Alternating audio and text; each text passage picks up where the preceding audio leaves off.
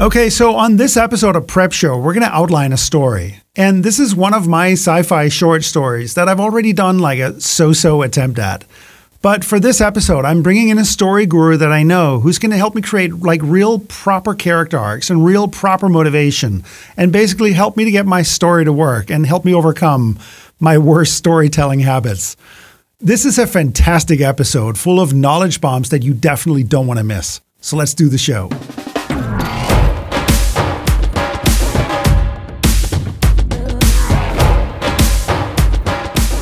So on the show is Tom Vaughan, writer, director, and teacher. He's written movies like Unstoppable starring Wesley Snipes and Winchester starring Helen Mirren, and has produced or written for every major network and teaches writing workshops in Los Angeles and at the University of Houston.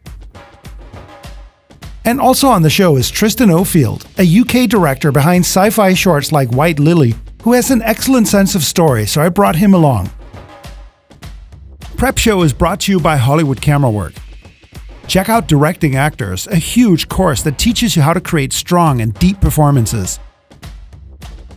Remember, you can stream as a video show or listen as a podcast.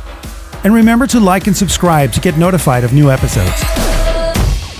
So, the thing that we have to do here today is that I have a sci-fi short story that we have to figure out how to make it better and how to make it work. And this was a story that, Tristan, that I shared with you a while back. And I don't know, do you remember reading it a long time ago?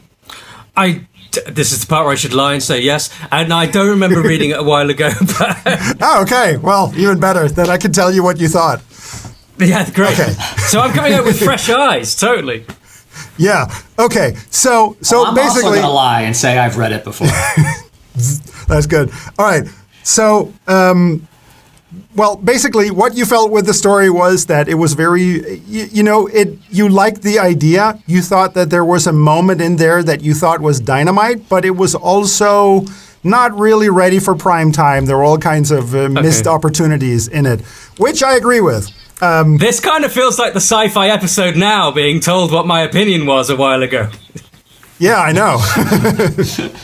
Yeah. Okay, that's fine. All right. So let me explain the story for the audience. So basically, this is a story that was based on a dream, which should be your red flag right there, because when writers have a story, when a writer has a story that's based on a dream, they're going to be super stubborn and there's no narrative in it. So that's that's our problem for today. But hear me out though. So basically, this is the story this is the story as I wrote it originally. And by the way, when we work here today, we're just going to pretend the original doesn't exist. We're going to map out some new beats, and if we can save anything from the old one, that's fine. I'm not attached to it in that way. Okay, so here's the story. So obviously, I said it was based on a dream of mine of being of just being in prison and not knowing why I'm there and not being able to get any information from anybody about what I'm doing there. I'm just there because. So the story as it was that you have a guy who he's sleeping in his bed. Suddenly there's a SWAT team coming in and he gets arrested. He gets dragged through into prison, kind of semi-drugged. And then he's in prison and tries to find out why he's there, and nothing makes sense. And there are some characters in the story that will turn out to have meaning later, but spend some time interacting with them. But basically, as he starts probing this, there is a key moment where he steals some information. He steals like the report on himself, and it's just blank. And he has various experiences that lead him to believe that this is actually not real. And then they start discussing why are you here? I mean, why? Because normally what you dream is the stuff that reflects your like waking reality, but the stuff that you can't confront. And basically, if you are in prison, that's because you're like blocked in your outer life. And so then they are supposed to be trying to crack that code, and which they hopefully do. And then he's out of the dream, and he gets dragged through a palace out to like a crowd of like 1 million people, and his father is a dictator, and he has to take over the family business.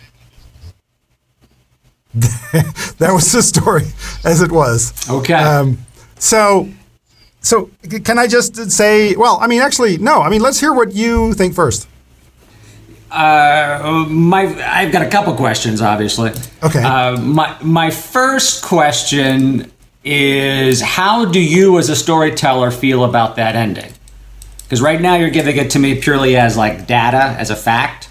Mm-hmm. And so I don't quite know like how you feel about it. Is this a massive tragedy that he's a dictator's son? Is this a exciting thing, a revelation? So the thing that I forgot to say was that on the inside, he tries to find out who he is, and he thinks he's got to be some kind of artist or something, some kind of soft thing, and so finding out that he's supposed to be taking over the family business like that is the outside that's blocking him from being his true self. So it wouldn't have to be that. It's tragic that he's this. Yeah, I mean that's the thing that it turns out that he's fighting against. Okay. That's his. I mean, he finds out the truth about how he really feels about that inside the dream. And so then his next step, which is outside of the story, is obviously he's now going to have to deal with knowing who he is. Okay. Okay. I can say that it doesn't have to be that. This was the part in the original script that actually worked quite well. I remember you, Tristan. I'm now going to beam words into your brain. This was the part that you said, this was a very shocking turn of events. I mean, that was like high octane at the end there. Okay. But, I mean, does any part of it bother you? I'm just curious from a story perspective. When you say who he is, I don't know if you're referring to the artist or you're referring to the dictator. The artist. I'm looking for clarity. So he is an artist, and the tragedy is he finds out that he's somewhat of a monster. Well, he's supposed to be a monster. He's supposed to take over and be this person that he doesn't want to be. Great. Okay, that makes sense. So if you could just succinctly as possible, like, what is this story? This is about a man who doesn't want to be who he's supposed to be. Well, I mean, this is about finding out who you are in your true nature and then having to own up to it. That once you know who you are, you can't keep living your old life. Okay. I mean, but that's kind of high abstract thinking. I mean, I don't think it is. Oh, you don't? I don't think it's that. No, I don't think. I mean, it would take some work to turn that into specific things that happen in a story. Yes, but you have to. I mean, like to me, that's the magic why. You know, like, why are you telling this story? Why does this interest you? What is the story? Because once you figure that out, then everything becomes a heck of a lot easier. Okay. Well, I mean, that's the fire that this should be held to then. I mean, I can tell you that all my sci-fi stories come from a curious idea that would turn into a great Twilight Zone episode, which is just like a little dumb idea that we do for 20 minutes. And then that was interesting. Sure. And so, I mean, those episodes just have like one interesting thought and then don't really achieve much else. And that makes me happy. But I just think that, I mean, you know, The Simpsons conclusively proved that you can make entire character arcs in 20 minutes. And that's what I thought would be the challenge here is to, you know, make this a whole rounded journey still in a short format. Sure. And you're looking at 10 to 12 minutes or 20 minutes? 20-ish, yeah. 20-ish. Okay, that's a good long short. Yeah. I just think that 10 minutes, it starts to, I mean, you have to start cutting out things that make it work. Yeah. Yeah. But that is a long short, though, 20 minutes. Whoops. I hit my lever. Okay. Tristan, how long are your shorts normally? I normally clock in around 12 minutes. Okay. I think it's a kind of health. Well, they normally write for about 12 minutes, and they're normally on for about they're normally about 9-10. That's right. Okay. Okay, well, I mean, why don't we just say this is shorter? I mean, maybe it's less work to get through the story. I mean, basically the danger would be that we end up in any situation where we feel like we have to come up with more narratives to pad it. I mean, maybe it's better to just move on. Yeah, I mean, it is what it is. I mean, like it doesn't really require that long. And if it does, it does. But you certainly don't want to get in a position where you are padding, particularly when it's a very, simple idea. And I don't mean simple as in no, but I mean, it's not simple is good. It's not offensive. I mean, it is a simple idea. And I mean, imagine trying to turn this into a feature. That would be agonizing. Ugh. Yeah. So someone will try. Someone will try. Well, good luck to them. Great. So, to me, as soon as you figure out the story, you're halfway done. And then the next big question for me is, what is the dramatic question? Like, what is the thing that is pushing this story? Yeah. So this confronts my worst habit, and what I think is everybody's worst habit is that my character is passive, so that everything is just happening to him. So, I find myself in prison. Well, let me react to that. Oh, it turns out to be a dream. Let me react to that. So basically, the character is just being shoved through the story, and and that's my worst habit, and that's on full display right here. So this would be one thing that we could try to answer is, I mean, does he have any drive by himself? Well, let's pull some stuff out of our butts. Let's try to come up with something. Yeah, but I think it's there. I think it's there. I don't think the character, I mean, I don't know. I can't speak for the previous draft, obviously, but I think that drive to figure out who he is, why I'm in prison, is a very clear drive. Like, that's a very clear one. It is, but it also feels extremely mechanical. I mean, the moment you have that objective, you can immediately imagine all the steps you would have to go through. You have to ask this person, you have to ask that person, break into an office. And I mean, I should take that back. Watching movies with my 10-year-old daughter makes me really appreciate clear objectives. Because watching Back to the Future 2, for example, with her, she doesn't understand the time travel. She doesn't understand the relationships. Right. But that sports almanac, that's like she can say, no, yes, no, yes, just because you have like a simple goal and you can measure if you're getting further away or closer. Yeah. And that's just such an enlightenment. And I mean, there's nothing wrong with simple. No. I know what you're talking about. Is like, I don't want to go to the cliches of asking questions, things like that. But there's nothing wrong with simple objectives. If you're afraid of cliches, don't write cliches. Write like a man trying to figure out who he is. You can create 1,000 ways for him to try to achieve that. That's interesting and new. And to me, the one thing that you're obligated to do is emotional honesty. That's it. Having somebody in a room trying to ask questions, trying to figure out who they are, doesn't have to be boring. Now, you can do it, obviously, in a very boring way. But if there's emotional honesty and there's stakes there, and you're coming in from a new angle, that's always going to be interesting in my mind. Yeah. I mean, and everybody's super dodgy, so that helps. Yeah. And to me, like just the three elements of drama, always, always, always. Somebody wants something, they are having difficulty getting it, and something happens if they fail. Just simple, objective obstacles and stakes. Okay, well, I mean, then you identified the next problem in this story here is there are really no stakes because, and I asked this even in the email when we were talking about this, why is this important? I mean, and why is this urgent? I mean, couldn't you just wake up and then know? And what happens if you wake up and you don't find out? So, okay, I didn't find out. Right. I mean, why is this important? Go ahead. Oh, I mean, I've got an inherent problem with it being a dream because it's totally passive. Nothing in the dream is real with the exception of fear. Fear is the only thing that's ever real inside a dream. And so my first thought was, well, why don't you try and make it real? I mean, if a SWAT team bursts in on him, change it up a little bit. Why can't he be going out to the marketplace one day and he gets snatched?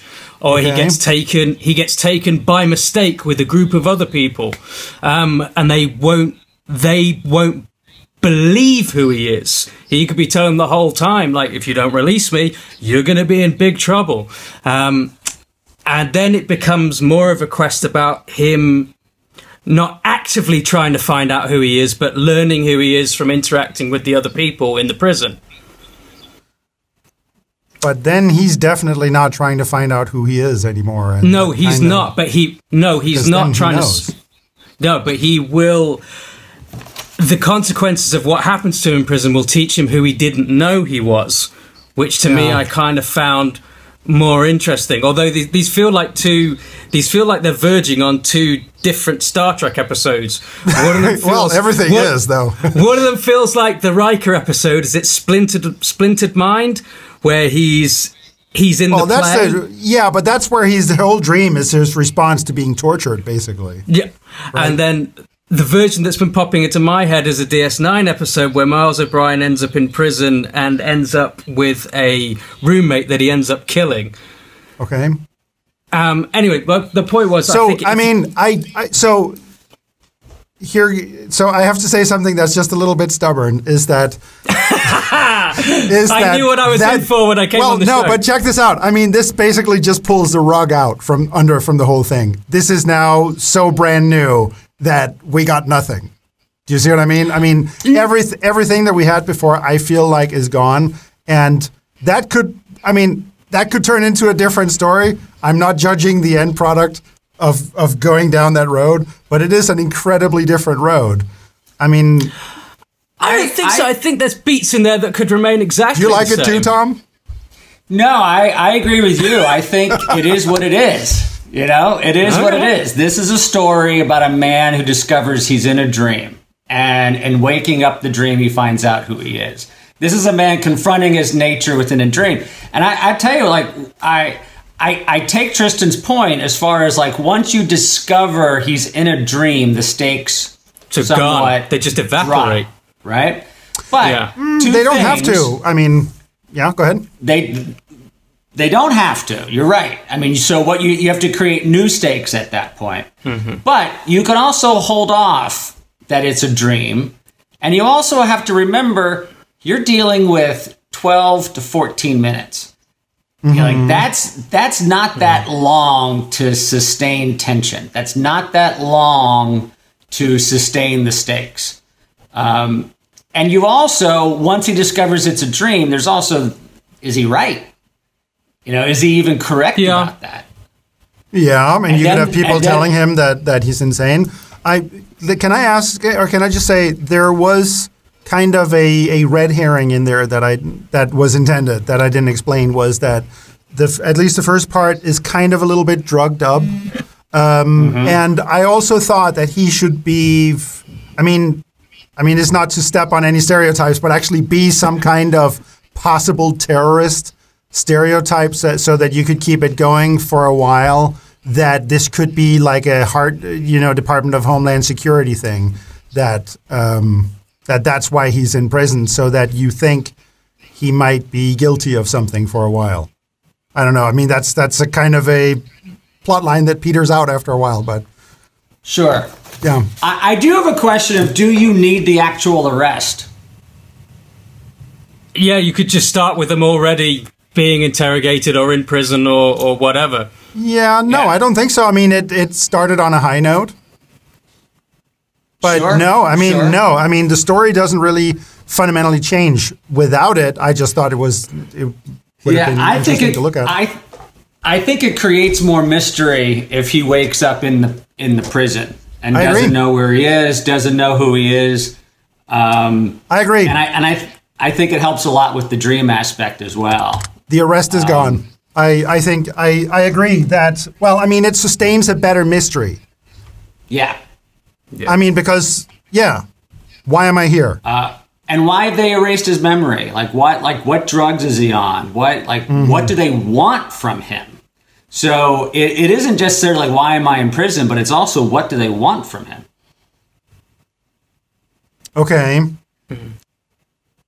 Then there was, I mean, I might have explained this, but just in case I didn't properly, the idea was to try to, I mean, you know, to do the dream interpretation from inside the dream, that if with the others that are there, that are basically aspects of himself. Well, now I'm kind of fumbling a little bit, but the other people that are there were supposed to be fragments, really other aspects of himself. Sure. And are they cellmates or are they interrogators? Well, I mean, that would be all of it. I mean, if you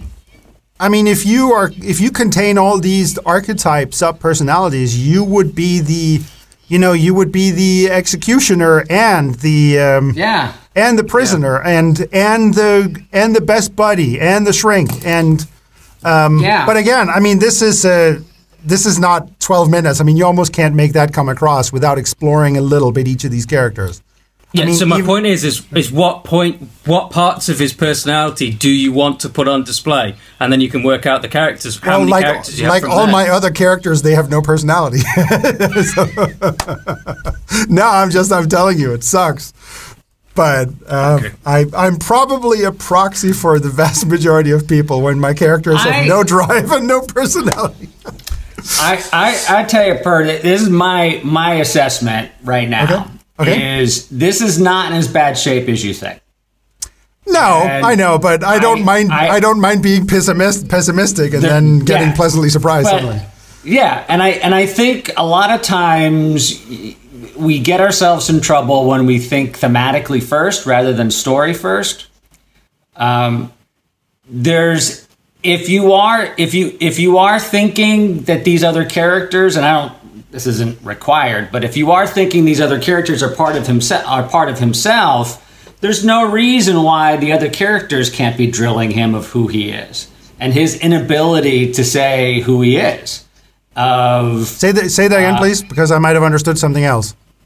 Oh, like there's no reason why the other characters can't be interested in who he is as well, which is the interrogator asking him, "Who are you?" And he doesn't know. So I get that, but when you said that, I suddenly heard something else as well. That some of them are insisting who he is. That you're definitely this kind of person. It could be, yeah. And basically pigeonholing him. Yeah. So part of what we do, at least again, this is we just talking about like us writers, is we have a habit of thinking intellectually and thinking thematically.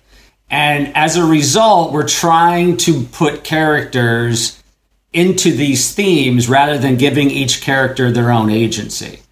And having each character, like who these other characters are, if you think of those characters purely, and there's nothing wrong with doing it partially, but purely as aspects of himself, you kind of get stuck.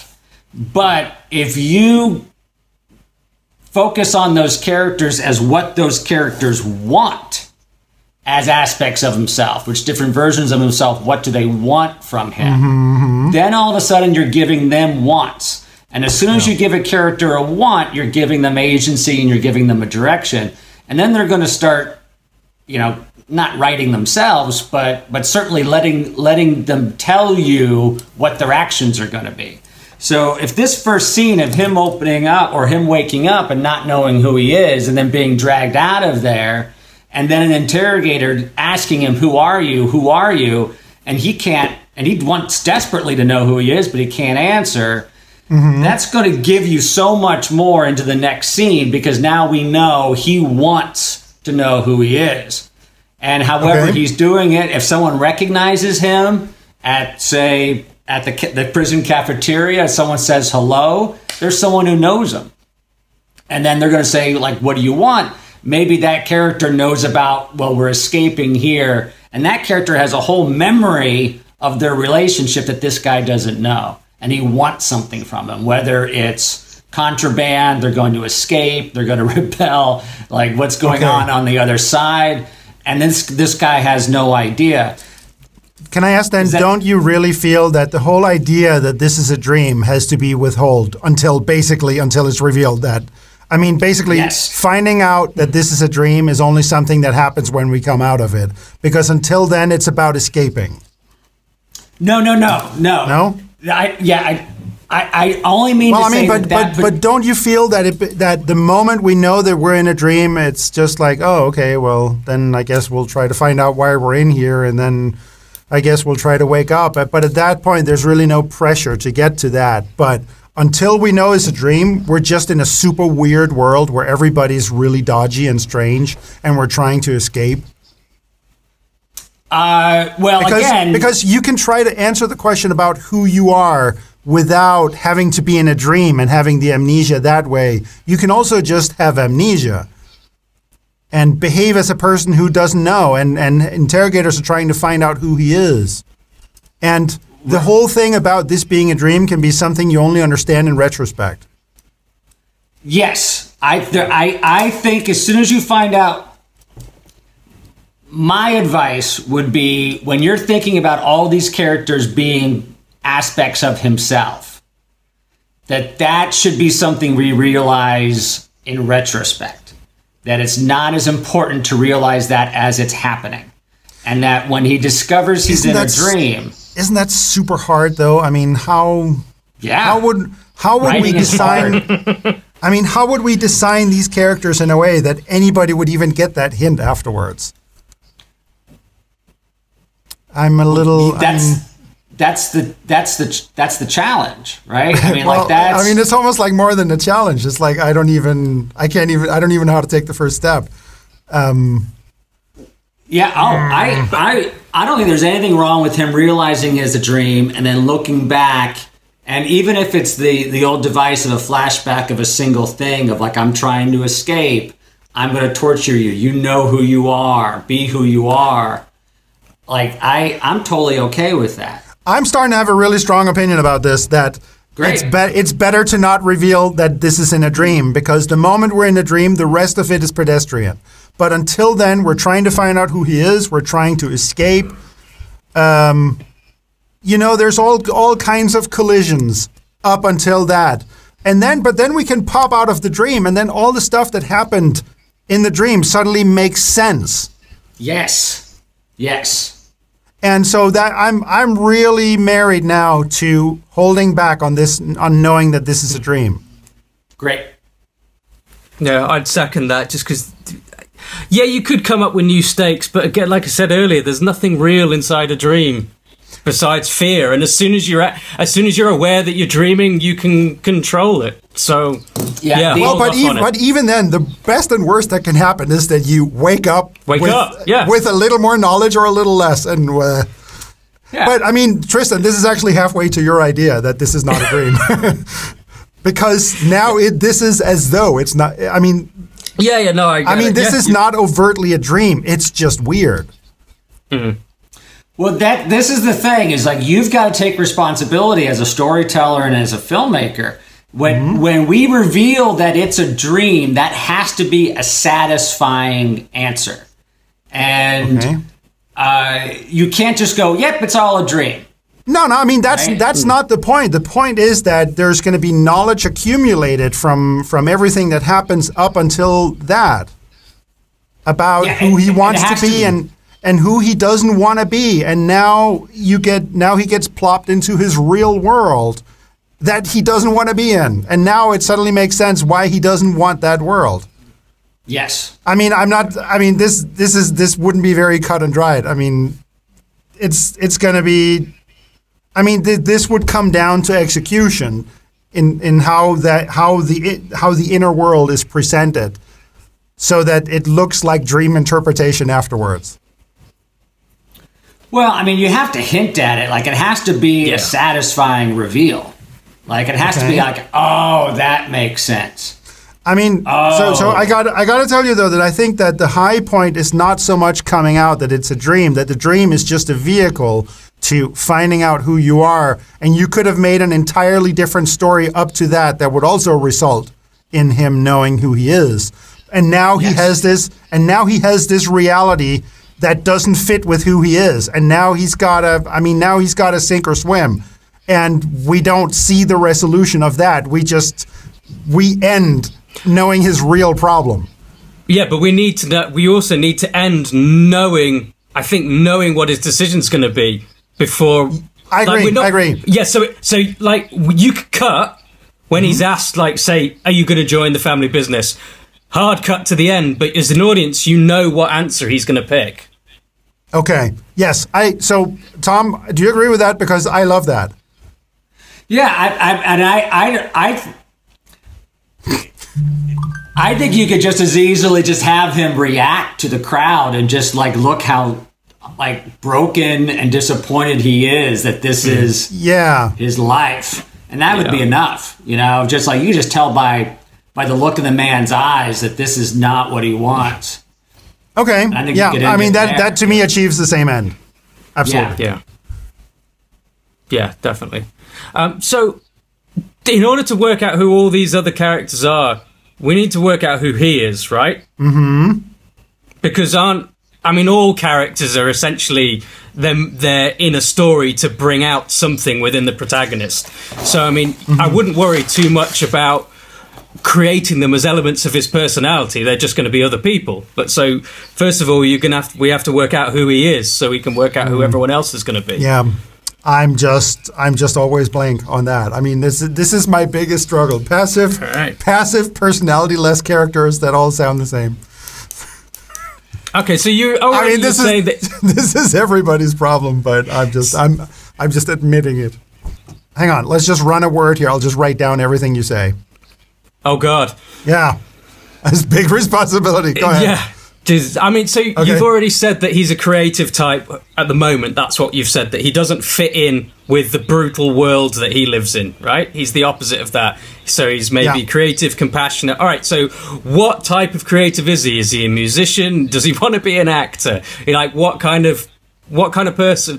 What's his creative passion? Is there one you like? I wonder. No, but I mean, is there one is there one that's more on the tip of your tongue than others? Not at the moment, no, which doesn't help you, but pick one for God's sake, man. Okay. I would say musician. Okay, so let's start. So no, that's the wrong one. Okay, good. Well, I mean, but we have to make a choice to find out that it's not the right one. Okay, Tom has an opinion. Go ahead. No, I was just joking. I think any artist is fine. Oh, come on. And it's got to be something that is. I mean, we're never going to find out. Well, I mean, so it's got to be something his father despises, hasn't it? Yeah. What would a dictator despise? I don't have a lot of experience with dictators. No, neither do I. It's all based on. But I mean, anything, painting, music. I mean, that's his wussy son. Yeah, totally. So, so what is most interesting to do? Because, I mean, in prison, I mean, would we have him paint on the wall and just be amazingly good at it? Or not necessarily paint, but he could carve, like on the wall, he could do chalk outlines. No, but that's what I mean. I mean, with whatever crude things you have, he just puts these amazing things on the wall. Yeah. Okay. I think that's a good one. Painter. Okay. I mean,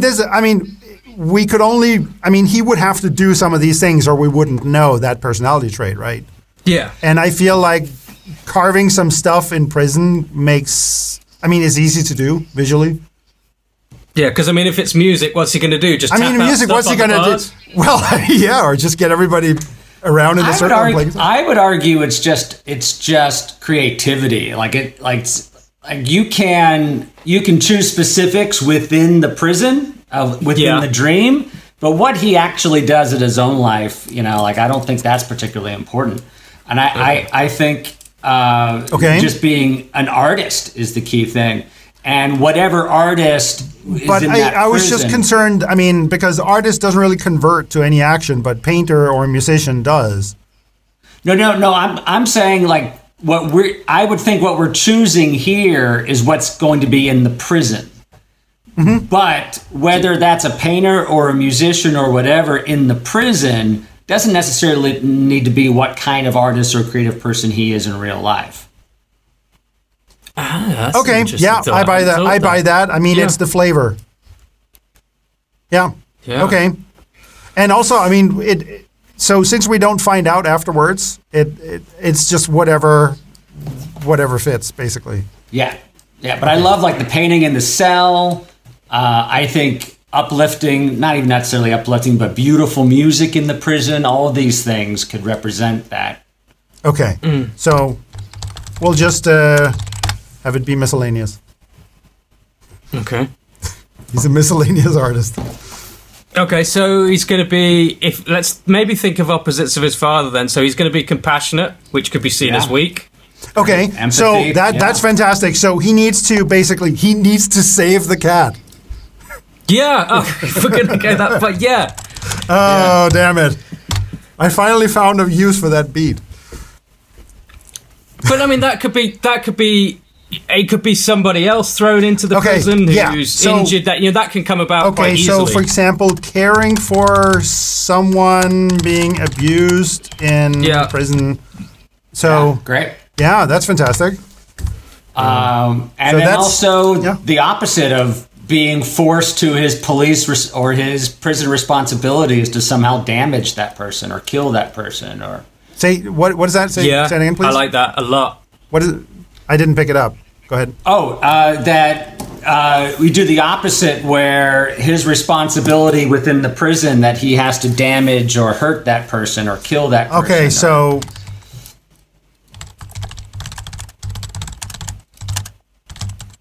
do hurtful things against his nature.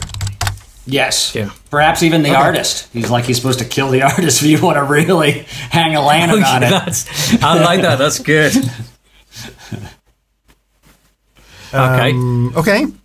Okay. So that's cool. So at the moment he's nice. Is that? Is it now that we've just made him he's caring and he's nice? Is that have we automatically accidentally made him bland?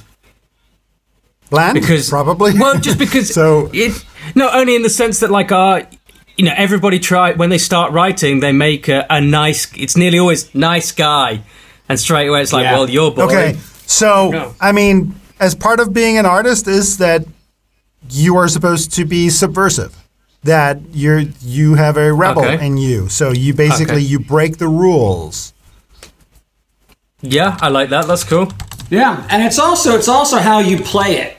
And I know you haven't set your mind on this scene, but say you do have the scene where the prison guard or the interrogator wants to know who he is. You can play him, your lead, where he's very meek and going, I don't know, please help me. Or you can have him very strong going, I'm going to kick your ass. I don't know who I am, but I'm going to make sure you hang for this. There are different ways to play that character in the exact same situation. Yeah, I like that. That's cool.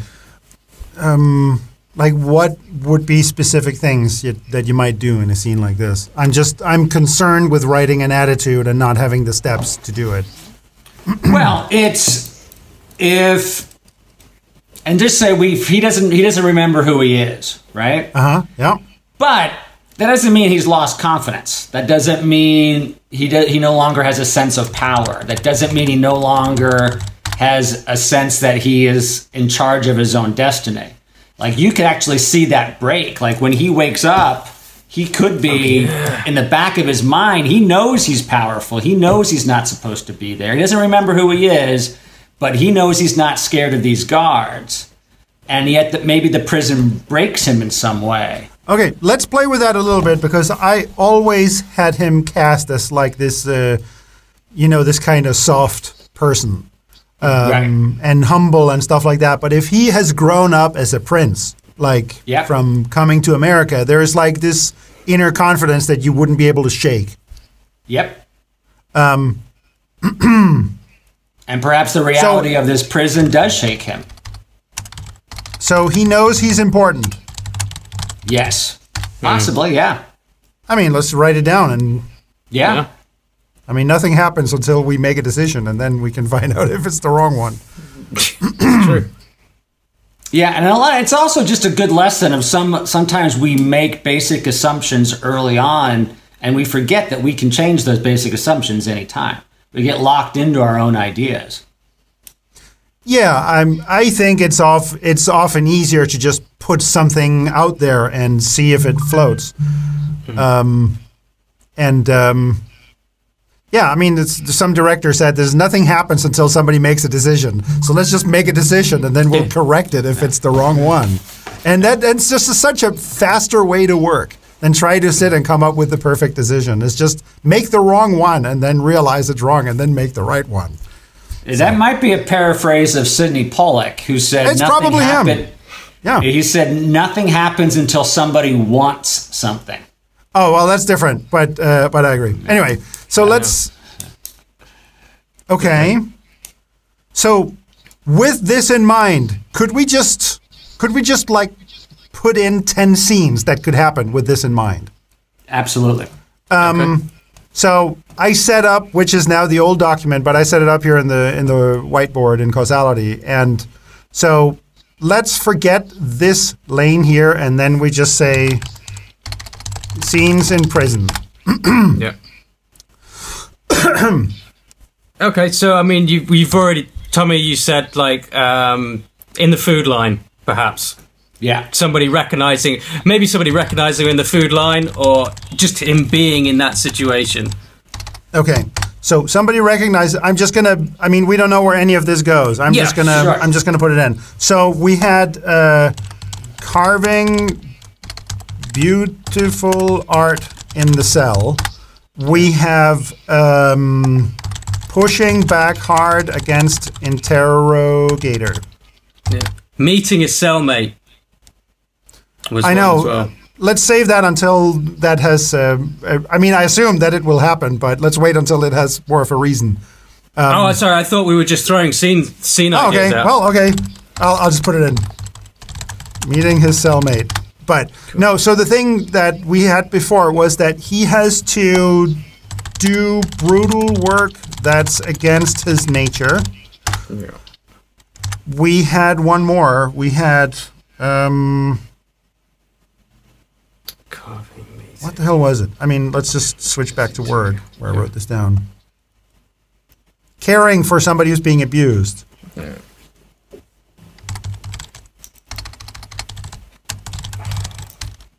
I should learn to type. For someone being abused. Okay.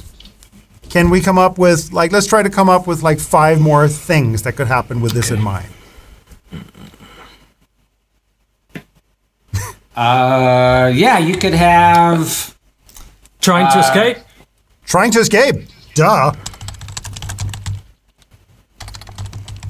Okay.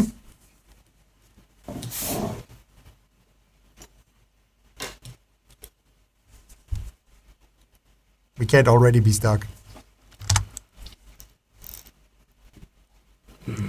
Sorry, Tommy, I cut you off earlier. Were you going to say try to escape? No, but I can't remember what I was going to say. Oh, I'm so sorry. Man. Everybody be quiet while Tom My remembers. bad. Well, Tom thinks. I think you should probably,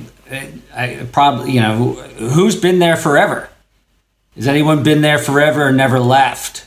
Oh, that's cool. Okay, that's interesting. Let's stop and think about that for a second.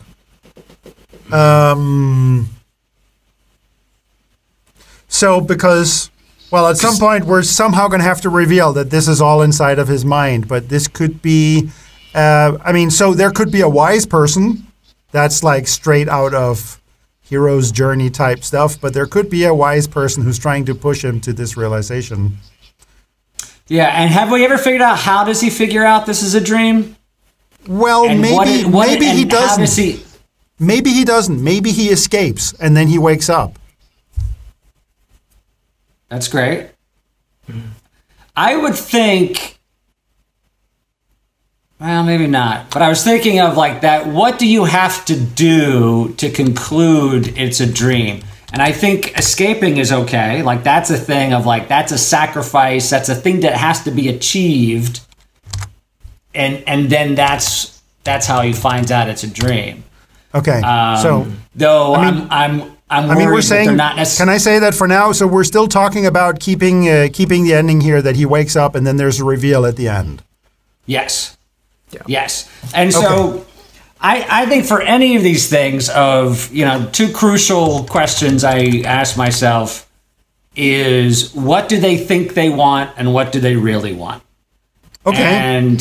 And what they think they want is who they are in the beginning. And the process of what is often referred to as a character arc, and I'm not a huge fan of that particular phrase, but it is the realization of what they really want. And so if him escaping is the thing that wakes him up, is it related enough to it? Or is it just, oh, I escape and therefore, like, what does he sacrifice? How does he kill off his old self? How does he kill off his old self in order to wake up? Like, does he protect the artist against the mob and then gets, So I have a very typical way to do this, that there is a character trait that's standing in the way of him escaping, and that means that he has to give up a character trait in order to escape. So, for example, this wouldn't be this story, but what if he was afraid of snakes, and in order to escape, he has to swim through this sewer full of snakes. And I mean, it's not this story, but do you see what I mean? That there's a transformation that's directly tied to the escape. He has to give up the old character trait. Right. Yes. So to me, like, you're almost, if you wanted to hang a lantern on it, but don't just make it obvious, where he has a chance to rule the prison or save the artist, and he saves the artist. And this is not 12 minutes anymore, by the way. Yeah. We're back up on 25, but that's interesting. No, you're good. You're good. Yeah, I think you're okay. But ultimately, it's a choice, and that choice, whatever that choice is. But this is interesting because if he kills off the old version of himself. Well, but if he rules the prison, there is no need to escape, right? Right. Well, he's stuck in the prison, he's still in the prison forever. But don't worry about ruling the prison, because ruling the prison is just a random thrown out idea. What you're looking for is, what is the choice he is forced to make? And that choice is the thing that kills off his old self and creates the new self. I feel like we have to answer that. What wakes up. Yes. Let's try to answer that. Okay. ...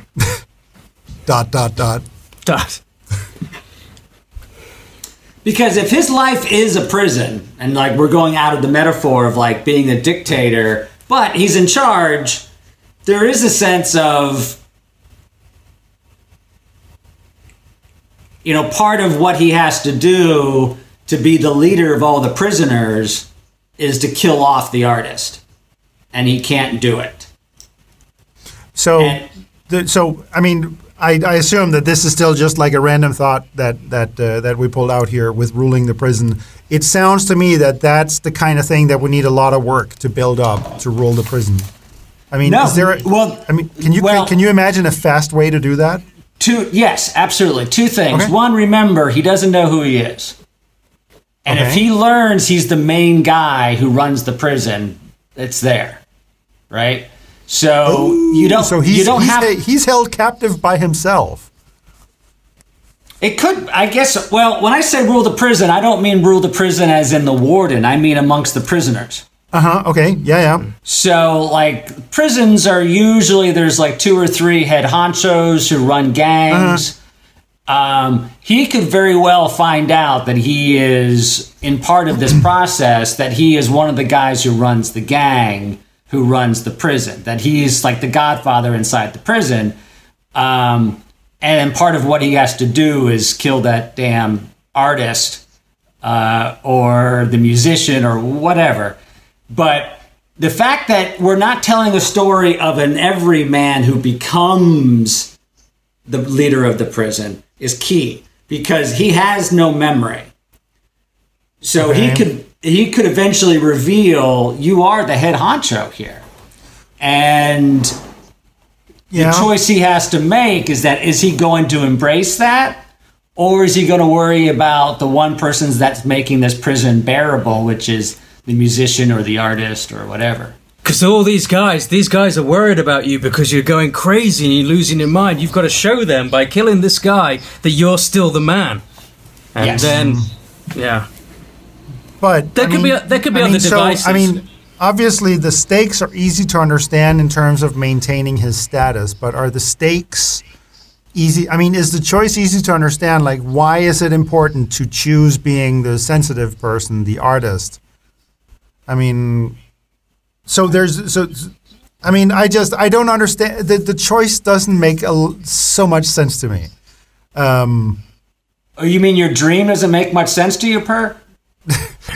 Well, I mean, we have traveled since my dream, and which is a good thing, by the way, because dreams don't have good narratives. Yeah, you've got good dream logic here. You're fine. Like, to me, I mean, but the concern that I had was this thing about, being the guy in prison and having to choose between that and being the sensitive person and the artist. That choice doesn't seem like a strong or urgent choice to me. Okay, you lost me. Say that again? Okay, it doesn't feel like it doesn't feel like a powerful decision to have to make. Am I going to be the head honcho, or am I going to be, am I going to be a painter and musician? I don't think we're talking about that. I think we're talking about, do you slice the throat of the painter in order to maintain but that means that now quo? So in that model, he is not the painter. He's in prison, and there is a sensitive person, a different person, and I don't understand.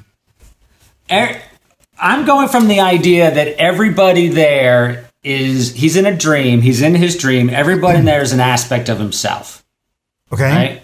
In order to survive within that prison, and we're just throwing this out there as a possibility of the choice. But this is interesting. So he is not necessarily himself. As a protagonist, he is not necessarily the artist. There is an artist, and there is a head honcho, or, I mean... Yes, no, the artist is someone separate. Separate. So he basically chooses who to slay. Essentially, yeah. Okay. I need to adjust my brain. That's a different concept. But again, we're spitballing. Yeah, we're spitballing. The specifics aren't important. The goal here is to make him earn his growth. He has to earn it. He has to make a choice, and that choice has to kill off his old version of himself so he can become this new version of himself. And you can play it any way you want. Right? Like, but you have to make active choices. So there's something here that's a little squeaky for me personally, which is that this idea that the others are aspects of himself, I think obviously that's nice to know. It's easy to write, but that's the thing that I'm most nervous about being clear when we come out on the other side. I mean, we might understand his transformation, but I'm not sure we're going to look back and say, oh, those other people in prison were aspects of himself. I'm afraid that won't be clear. How important is that for you, for the audience to understand it? That was going to be my question. It doesn't tickle me. No, it does. I mean, this is more the kind of thing that once you know that, it's easy to produce a lot of situations from it. Sure. But I'm afraid of the plot hinging on that being understood. Yeah, I don't think it has to be. That's the whole. No. That's the whole point we're trying to avoid. Is that because giving those people agency, giving them their own wants, creating conflict through that want is everything, right? Yep. Like, it doesn't. We're not looking for the audience to thematically understand that these are all aspects of himself. That's something for later on. That's something, that you can talk about at the festivals. But it's still, if we project these qualities out on the others, so you have somebody else who's an artist, and you have somebing else who's somebody else who. I would argue they're just starting points, but you have to give those people their own agency. I would almost rather that the choice between these two ways of being are internal to him and not projected out on one of the other characters. I think that's what I'm struggling with a little bit. Does that make sense? I mean, is that making sense? It makes sense. It makes sense, but it's a weak choice because everything's internal. Well, I mean, no. Okay, well, I mean, I agree with that philosophically, but it's still, I mean, he has to choose between two ways of being. He has both capacities, right? And that means that we would have to see both capacities. But that means that when he chooses one, he owns it.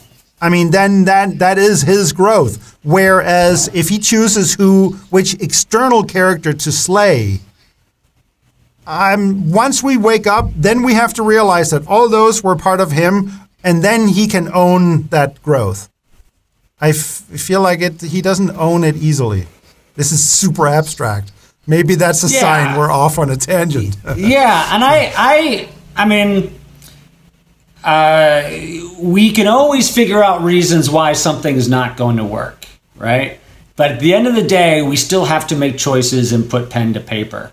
In that case, I feel like that the idea that the others are aspects of himself, I feel like that should be part of the sprinkle.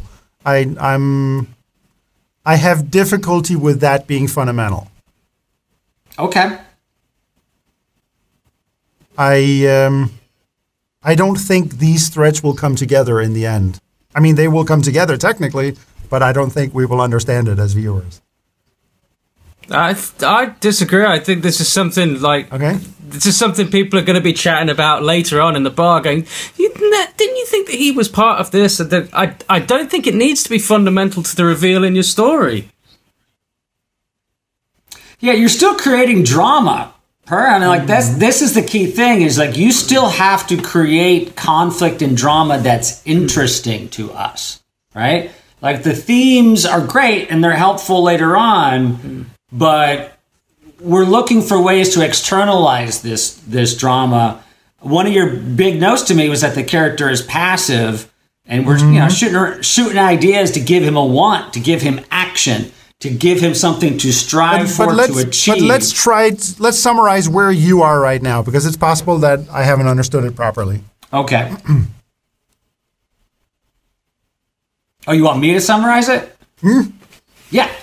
Okay. My summary is we have to give each of these characters wants. You have to give them a clean line of action. Simple is not bad.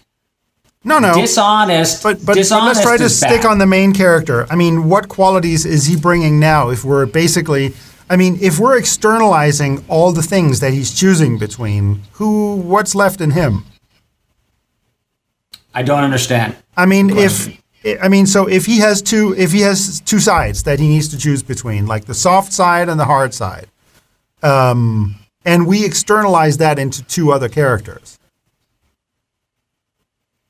Which way is he going to go? In my mind, but then who is he in that world? I mean, isn't he kind of a neutral nobody in the middle? He is his choices. That's all a character ever is his choices. Fuck, that's good. Okay. That's all a character ever is their choices.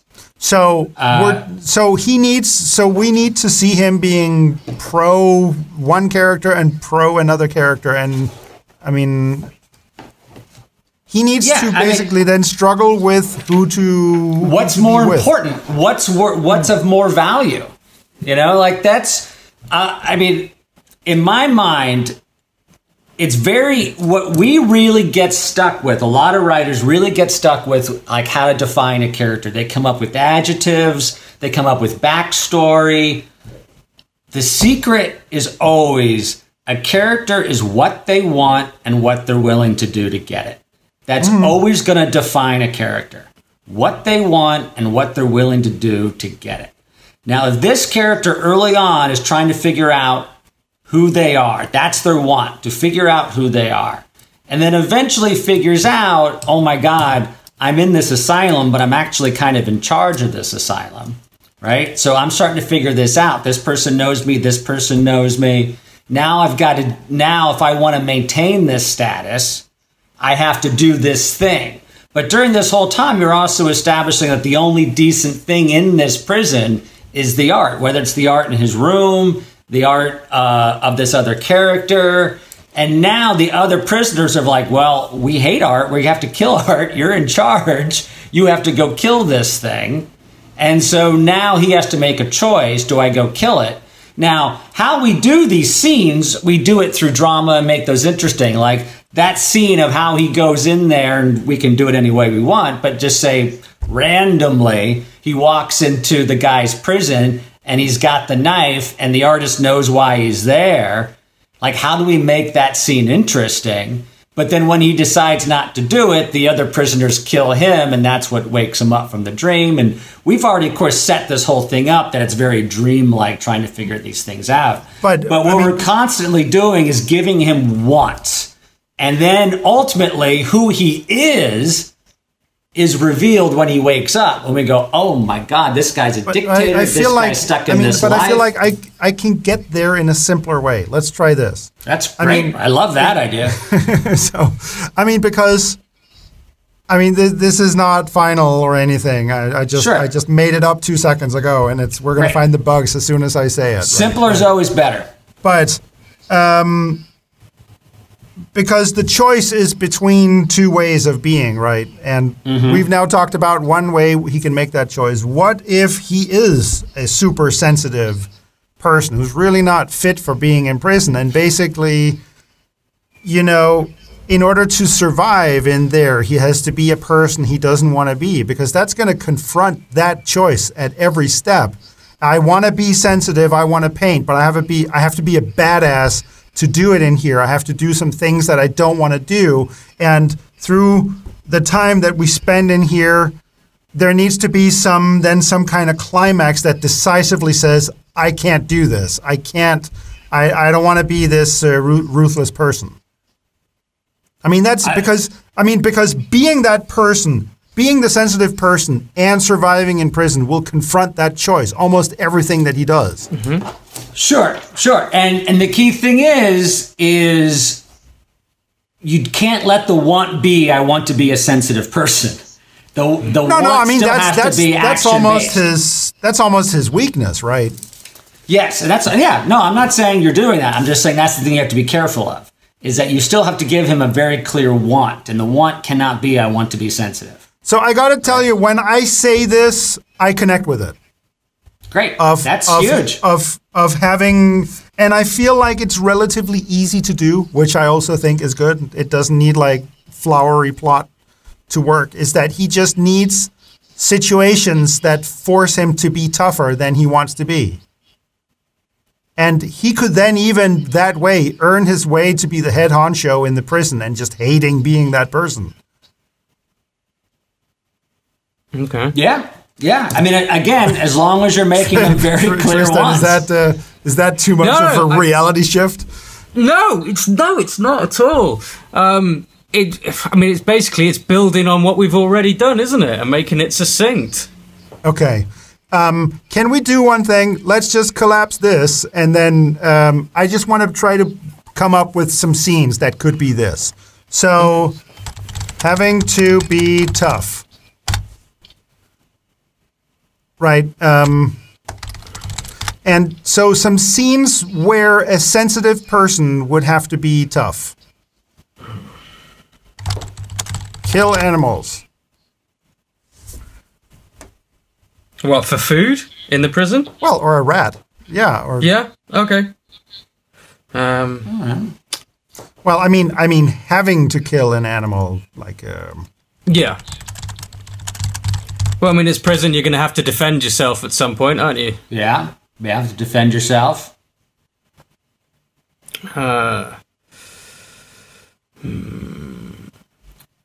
Stealing food from somebody else. Yeah. I mean, we're definitely running into the same issue we had before, where now he's like reacting to things rather than actively seeking something. But like if you're so hungry and you have to get food from someone else, there's a very clear one. Mm-hmm. I agree that it's more reacting, but I mean the two things that we've put in so far are still kind of, well, I mean, why would he kill an animal, by the way? I mean, because he has to eat. That's, I mean, one thing. It's he could also be told to. Again, passive, sorry. Okay, having to kill an animal because he has to eat. Yeah. But then we're doing the same thing twice inside a 12-minute short, aren't we? Yeah. So, yeah. And so we have them both down now and choose which one we like later. Yeah. Fine. Okay, but I mean, I feel like we should be able to come up with some more stuff here. Well, I mean, the issue, like, the issue is he doesn't want to do any of this stuff. You know, like that's what. So we have to motivate him to so really that means want that we have to come up with something that he wants that would force him to do this. But force him to do this, yeah. Okay. This is hard. Well, I mean, Per, you've made it hard. I mean, let's be very clear about this. This was a choice you made that made this hard. It's not intrinsically hard. Which choice was that? Which is making him a very soft person who doesn't really want anything and wants to be sensitive. Yeah, okay. Well, actually, okay, I understand, yes. Okay, well, I mean, we'll come up with 2 more things and then we'll let it die with dignity. What about defending his art? Someone's trying to clear it. Someone's trying to clear it off the wall. Oh, that's interesting. That's nice, yeah. This idea suddenly got new wind. Yeah, he has to steal some paint. Yeah. Okay, now we're really going for it.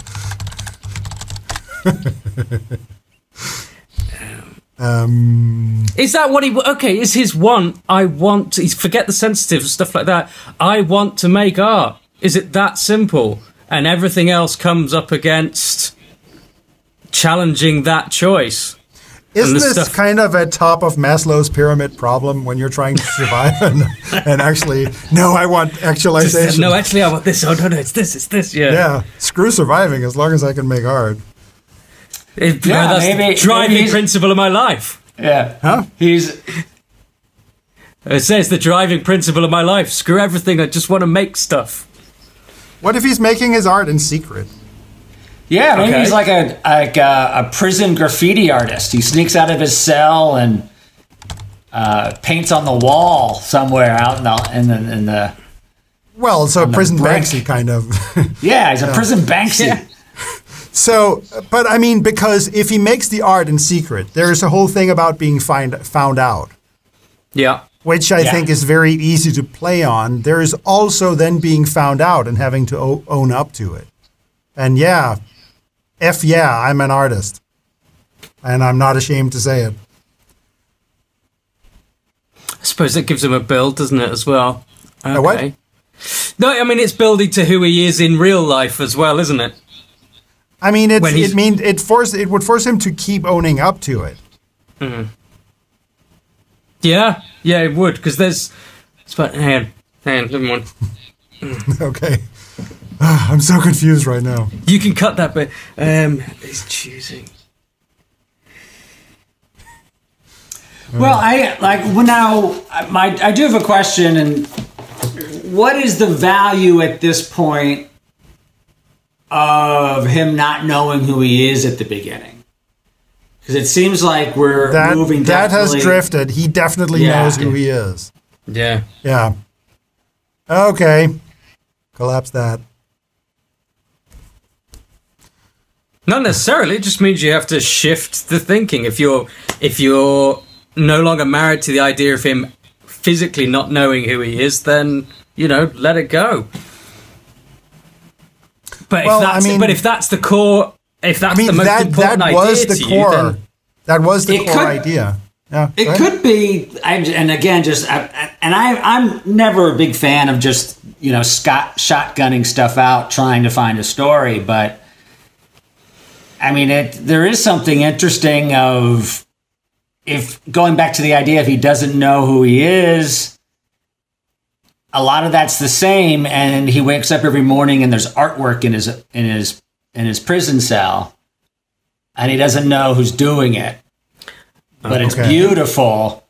And then part of the mystery is to find out who's doing the artwork, and of course it's him. That is very interesting. I like that.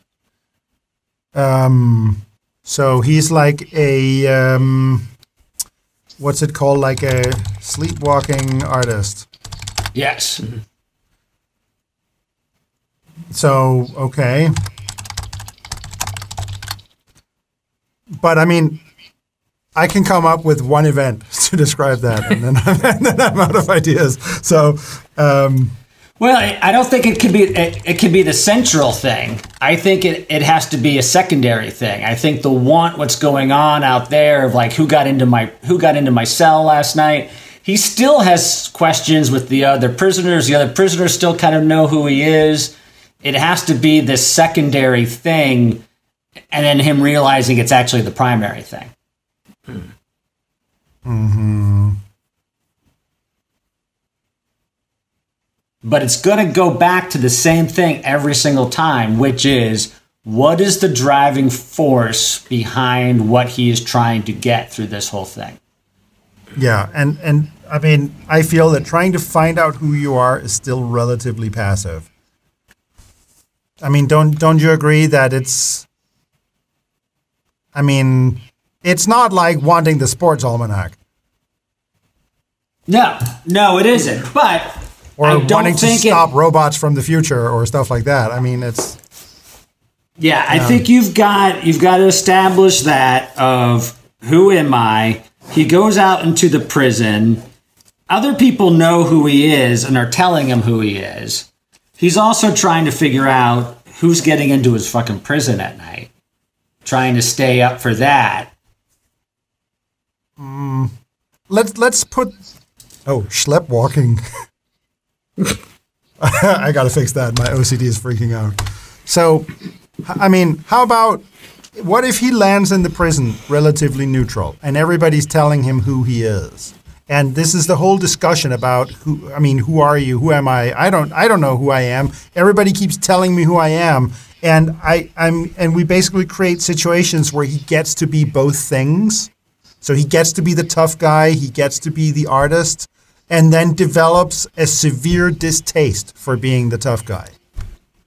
Okay. Or an enormous taste for being the artist. Okay. That seems like I would know how to do that. Okay. Is that a what kind of okay is that? Is that I like it or okay interesting? Well, I mean, I honestly feel like we could have done 4 different versions of this without any kind of issue, right? Like we really have. So at some point we're also just gonna At some point we have to choose an angle. We have to choose what we want. I mean, like and I've been doing this a while. I mean, I've been writing professionally for a while. I mean, I know that I can visualize things to a certain extent and like get a draft and rewrite that and move that. But I've definitely felt like we've had 4 different versions of this that probably, maybe not 4, maybe 3, that we probably could have done functioning good short films out of, right? Mm-hmm. And we always risk this temptation of like, no, it's got to be genius. It's got to be genius. It's got to be amazing. Yeah, it's got to be I'm over that. I want it to be clear and easy enough that I can see a path through it. Right. I mean, for me, it doesn't have to be. It doesn't have to be genius. I'm really okay with it. I mean, telling a good story well is really, really hard. Mm-hmm. You know, and every now and then you stumble into genius, but just telling a good story well is a significant challenge. So for me, it's we just pick a side, you know, pick an angle. Oh, I like this angle, and then pursue that. And don't necessarily worry about, do you visualize it immediately? It's just a question of, is there a clear want? Is there a clear story? Is there a clear beginning and an end for that character? And you've got an ending that I think is like could work depending on what you create, right? Like but you've got an ending there. It's just making that choice. Okay, I'm going to follow through with this. Like I'm going to go this. And I'll tell you the reason why we learn fundamentals of story The reason why we go through this, the reason why we understand, we go through structure, we go through these things of objective, obstacles, stakes. It's not because we have to do it that way. It's so when things are not working perfectly and things aren't coming to us effortlessly, it's either A, so we can find consistency, and so we can figure out what's wrong. That's why we do this stuff. No, I mean, this is why we're doing this, and the writing side of this whole show here is that because I end up in the same place every single time, is that I end up with passive characters who have no goals and no personality. And basically, there is a shift that I desperately want to do because I can see that the engine is just not there without it. Right. And that's a great word because that's what we're looking for is what is the engine to this story? And the engine to the story is always the want. And it's funny because in working with actors, I'm keenly aware of this, that it's not about really working with the actors. It's about coming up with a situation that's uncomfortable, that the whole scene just makes itself. And it's every time you're struggling with a scene, when you figure out the mismatch in their realities, it's just boom, then the scene just starts working. And suddenly you're not telling people, be this way, be that way, try to think this and stuff like that. I mean, it's not even necessary because it's built in to the structure of what we're doing that this is uncomfortable. There are things to overcome. And it's just incredible to watch. It's just the whole thing makes itself. And this is why I really want to shift my brain on the writing side I have obviously a resistance that every time my characters get clear goals, I have some kind of resistance almost maybe, and I've thought about this, that I think that the story that I imagine in my mind is like super magical and it goes in all kinds of directions at the same time. And once you pick a goal, you're excluding a lot of other things. And that makes me very uncomfortable because I feel like I'm chopping down my story, where in reality, I'm picking the thing that's going to spearhead it. Yeah.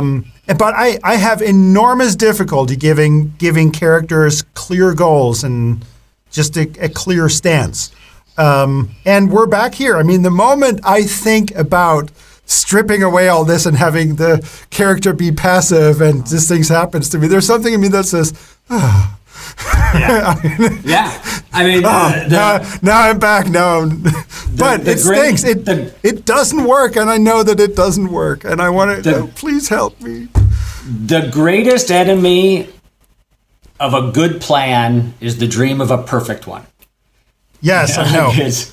Well, but it's because you have to make some choices, and it's funny. I just think it's interesting that I know this so well on the acting side that a character is just as much what they are as what they are not. And if everybody just has every trait, then there are no one in particular. I mean, the only way that somebody becomes somebody specific is that there is a clear goal and clear things that they do and things that they don't do that we're choosing. And the other worry, because we're constantly told, you have to like the character, they have to like the character. It's like, it doesn't mean the character has to be nice. They have to have something about them that makes us want to go on a journey with them. But I never want to write anybody who's an asshole, because why would I want to spend time with that person? And that's fundamentally flawed thinking. I know. Actually, I've had the same difficulty because I've been trying to say, okay, now everybody's writing characters that, are very flawed. And trying to write flawed characters, I think, is very difficult because I have just no sympathy for them as I'm trying to write this, and it's, I don't know. Anyway, so we need to come back to this. We need to make some kind of choice. So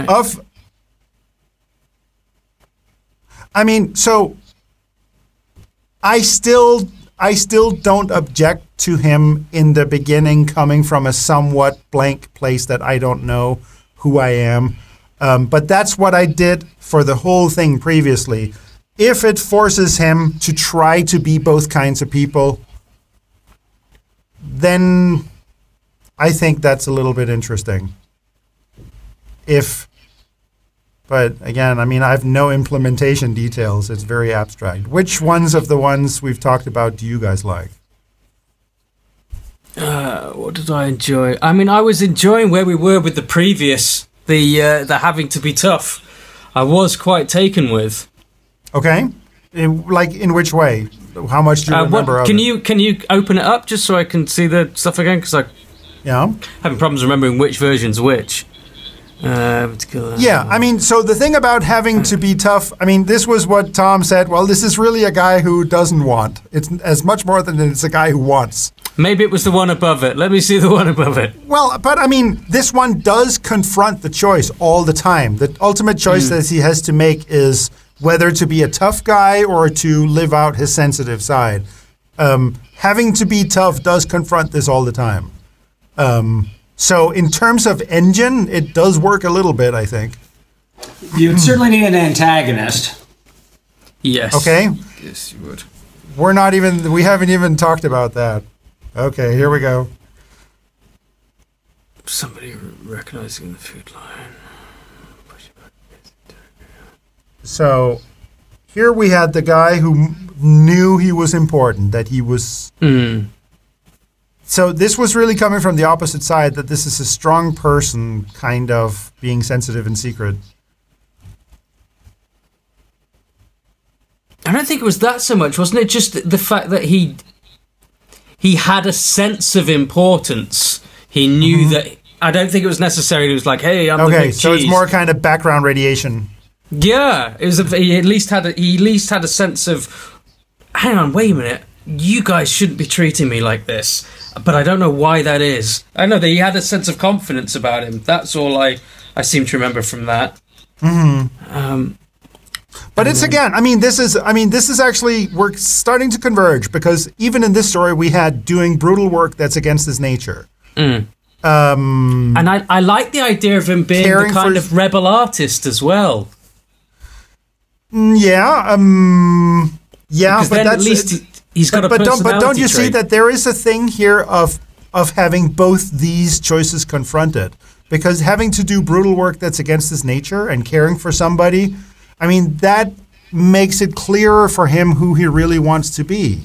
Yeah, I'm not disputing that. I can see that. I think that's pretty cool. And that's your kind of, getting to try both sides, isn't it? Yeah, I mean, it's obviously, that idea is super easy to pump out scenes for. I think. I mean, I feel like I would know how to approach that. Okay. Tommy, question for you, mate. That's huge. Yeah.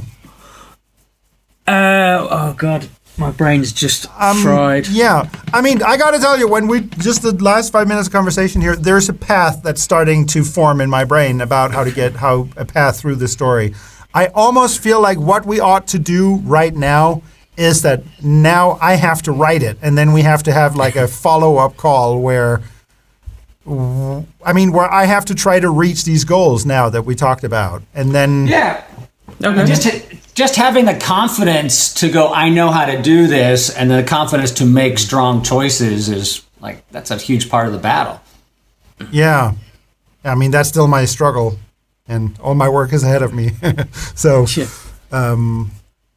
but because, I mean, when you brainstorm like this, there's a little bit too much construction dust to really be able to make choices. And I feel like I have one path through this, and if I start writing that, I will quickly find out if that's the right one. Yeah, and I would really I would recommend you go back to like the very first question we had, which is, what is this story? Okay, let's do this. Let's just put the questions up. So let's just kill what's there, and then what are the questions that we want to ask? What is this story? Who is this person at the beginning, and who are they at the end? Okay, then we said that we like that he has to give up his old self in order to become his new self. So, yes. Give up old self to become new self. Yeah. Ideally, and that is a choice. Ideally strongly tied to escape and a strong choice. Meaning that, I mean, this is what it comes down to. Once he's making that choice, that's what it comes down to. Yes. And all you're doing... Go ahead, Tristan. Sorry. No, I was just going to say, essentially, there are two choices in this film, aren't there? There's one that we see and one that we don't see. And that's going to be the one that we see, the give up. And therefore, we know at the end, when we realise it's a dream and he's confronted, whether we see loads of people on the balcony or whatever, we then know what the decision is he's going to make at that point based on what we've just seen. Yeah. Yes. Yes, that's great. I like that. So we didn't talk antagonist at all. Let's just talk antagonist for 5 seconds. I mean, well, straight away. But can I just say that this question here? I mean, if we have the place, the crux where he has to make this change, then everything derives backwards from that. Yes. And that means that there are two tracks that emanate backwards, where there are these two ways of being, and he has to obviously explore both and develop a taste for one over the other, and then come up on a hard choice. That's the whole point of the story. The whole point of the story is to give the hero the tools to answer the dramatic question, to make this choice. And those tools are either physical, spiritual, or emotional. And this is why I asked this question first, always first. The whole point of your story is to equip him to make this choice at the end. And in my personal character arc, this is me making the choice into goal-driven characters. So me passing through this ring of fire of writing this is my transformation. Yes. So we didn't talk antagonist. I mean, so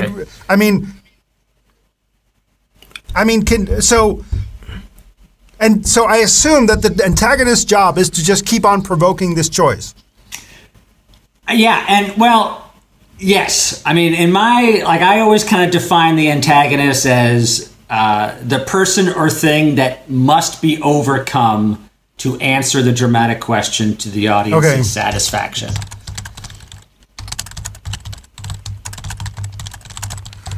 Okay, let's try to make that just a little bit more specific. Like, if it's a person, then it's basically, I mean, for example, so he could end up basically having a tough guy alliance in prison, and he basically has to slay that. Yes, as a possibility. But then it's not an antagonist if it's an alliance. So let's see. Well, I mean, you've mentioned it. Go ahead. Sorry, Tommy, go on. No, Go ahead, please. Tristan. No, I was just going to say, well, you've mentioned an interrogator several times. Is that still something that you want to bring in, or do you want to scrap that idea? Again, I'm thinking from the ease of producing words that it's very easy. It's very easy to churn out scenes. I mean, it's like writing is a bitch. I hate writing. It's like writing code. It's like programming to get words to work, and it's just so nice when you know when they're coming from. It's just diddle-diddle, and it's all great. And so an interrogator, I think, is easy to make, and it's easy to confront all these things. Even if it turns out to be the wrong choice, I think just throw it down on the paper as a possibility. But I mean, should an antagonist be the person who's trying to lure him in the wrong direction? Could that be an antagonist? Usually that tends to be like much more of a distraction. You know, what is sometimes referred to as a deflector. Like the antagonist can be the institution. It can be the prison. It can be the culture of the prison. It could be. So now we're back on theme. Yeah. Yeah, I mean, like, again, it's just the person or the thing. And it's also sometimes an antagonist can be somebody's own nature. And those are usually tougher because it's that internal. much I know, that one is difficult because if you don't externalize it, then you just have a guy standing around thinking. Yep. But what does he have to overcome? And yes, we haven't answered that. No. I mean, we haven't. I mean, there's nothing to overcome right now. There's just two tracks and a choice. Yeah, and you have to find a way to make those tracks so the choice isn't, oh, hey, I'm going to sit back and make a choice. There is something that he wants, and it forces him. I can either do this or I can do that. And that could be a number of things. It could be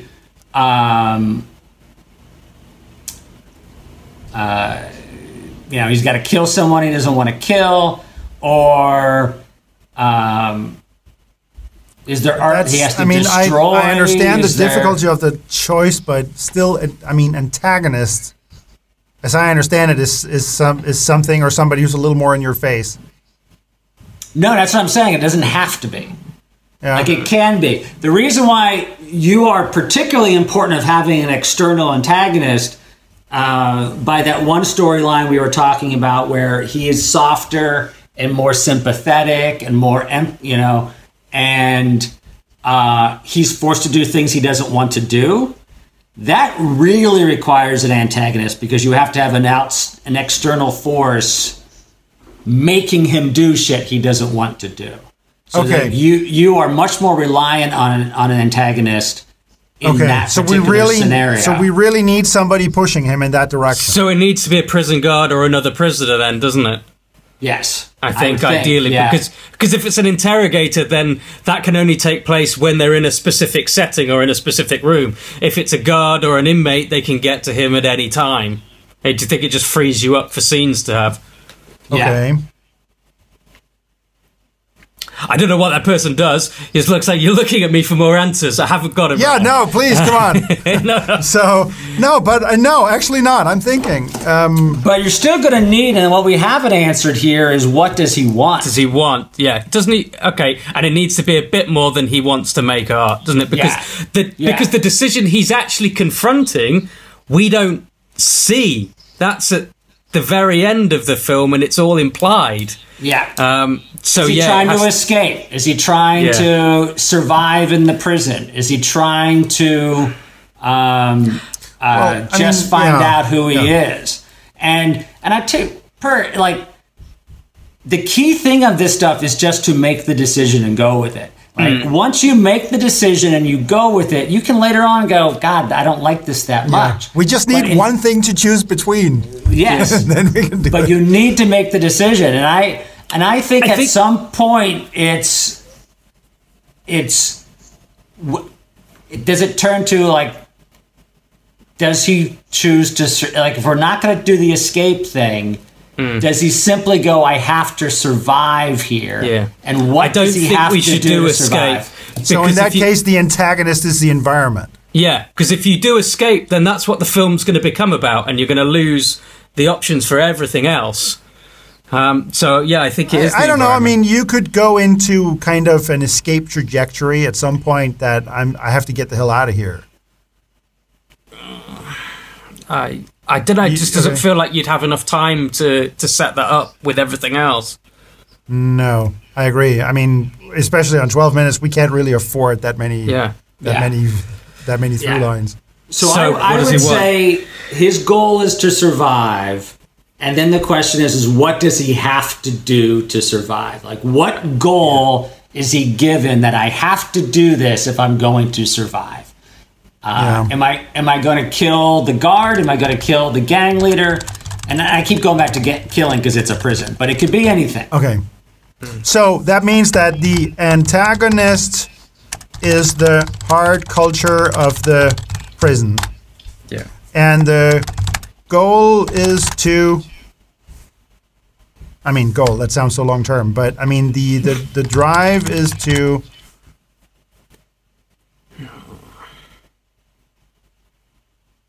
What? I think it's survive, but we still need a more specific external tactic of I have to do this in order to survive. But I also like the idea of realizing everyone's been there forever. Just like if his goal is to survive, if his goal is to survive, he has to accept that this is forever. But the thing is that, that feels more just part of the color of it, the color and the vibe, than it feels like a central thing. I would argue, yes, you're right, but you still need it if his goal is going to shift to survive. If his goal is going to shift from who am I to I need to survive, he has to accept that he's going to be there. Yeah, but this is still it's okay I mean, we started with the idea that he doesn't know who he is and he's trying to find out. If you strike that goal and he's just there and he tries to survive, and while trying to survive, not knowing who he is, obviously, but then he starts to have to be ways he doesn't like. I don't like being this way. I like being this way much better. And then he discovers who he is. Yes. By having to being forced to be these different ways. So it's not so much a stated goal that I have to find out who I am. I mean, that's like just a background goal. The driving goal is to survive. Yes. How do you feel about him being the prison tattooist? That's completely out of left field. What's that? I'm just thinking in terms of, we're talking about a place where art could, a way that art could flourish in prisons, and we talked about painting on walls and stuff like that. I was just thinking, like, what if he was the go-to prison tattooist guy? I don't know how it affects the story at the moment. I'm not against it or at all. But it again, I mean, it seems like it's kind of an ornament more than it's a tree, and I think we need to find the tree. I don't disagree with you at the moment.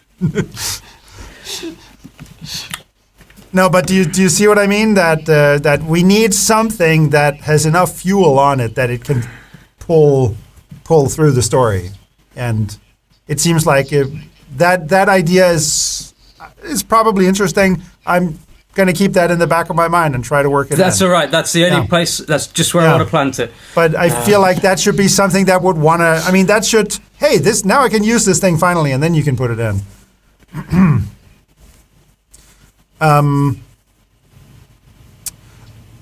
I feel like this is enough therapy for today.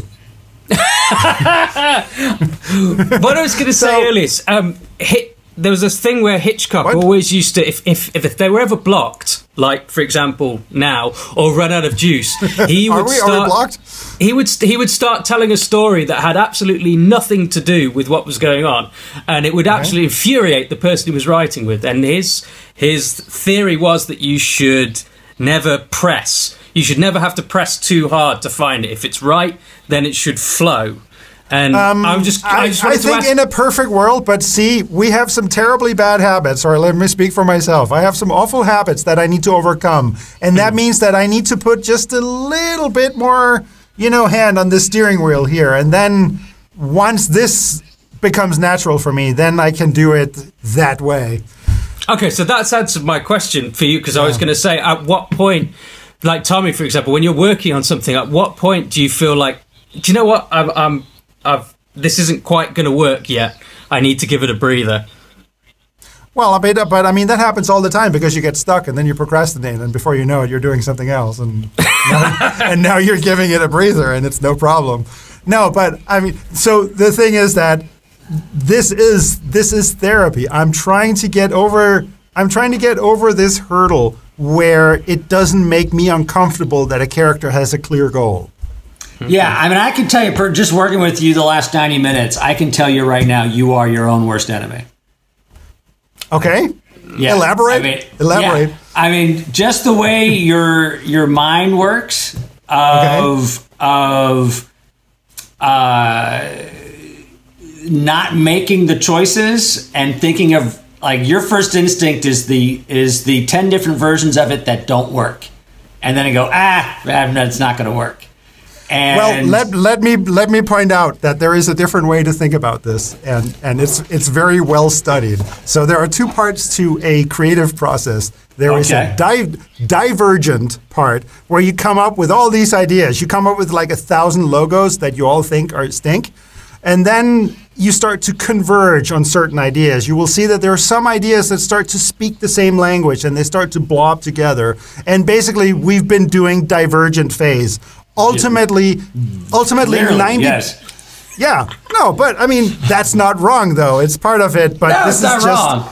But the next step right now is to make some choices, and I feel like I should do that, and we should come back later where I will have made a choice, and I will meet these goals. That's the challenge, and then we should be talking about it from there.